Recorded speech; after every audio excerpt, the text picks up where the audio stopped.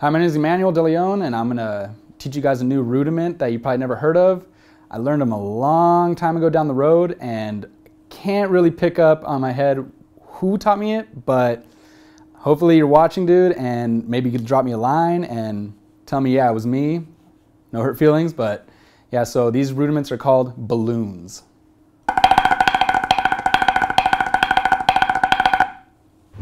Well, this is one of those rudiments that seems to the naked eye to be very difficult and there's a lot going on, but actually when I break it down to you, it's very simple. It's basically just starting out with the basic rudiment that everybody knows, which is paradiddle diddles, and then putting them hand to hand, and then altering the accents to only be on the doubles, and then putting a flam on the downbeat.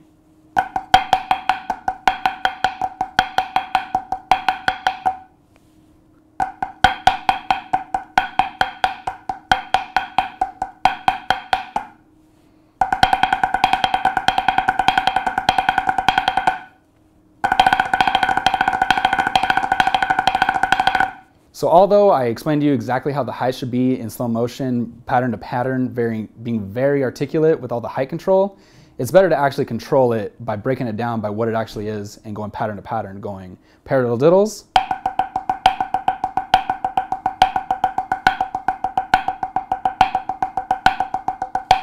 and then just breaking it down and going into no accent almost, but hand to hand, back and forth.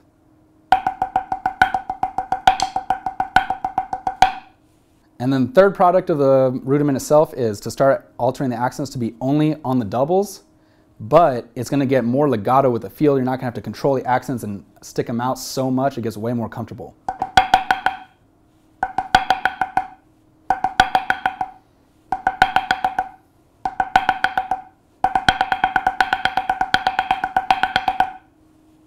Another easy thing to do is to break it down by stopping on just the next hand release, so you can identify where the grace note is on which hand and not confusing and popping maybe as a double stop, but breaking it down and knowing what that grace note should be.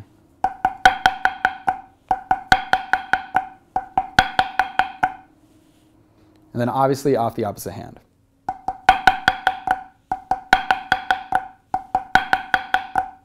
And then once you start to practice them back to back, going from fast to a slower tempo, you're going to notice that in order to achieve that faster tempo, that the flam grace note comes out of the double and creates a 3-stroke.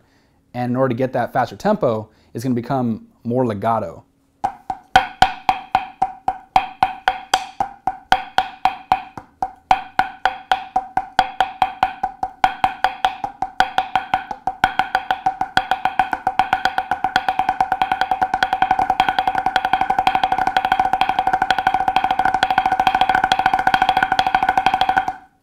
So guys, those are balloons. Hope you have fun with them.